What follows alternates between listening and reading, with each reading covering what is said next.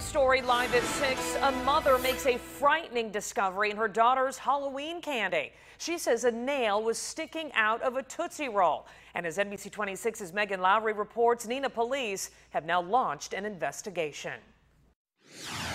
Katie Van Dyke is warning all parents tonight to check the candy your children collected during trick-or-treating.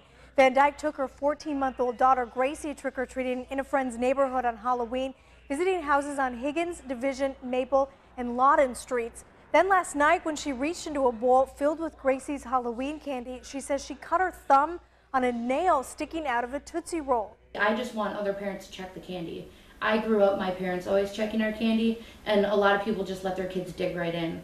And if she would have grabbed it, she could have cut her. And who knows if there was something on the nail. Van Dyke called police and posted pictures of the nail on Facebook to warn other parents. She says after throwing the candy away today, investigators took her trash into evidence and collected DNA samples from her family in an effort to catch the person responsible.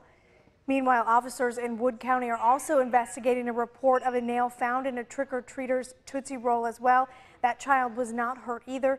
Keeping you connected, Megan Lowry, NBC 26.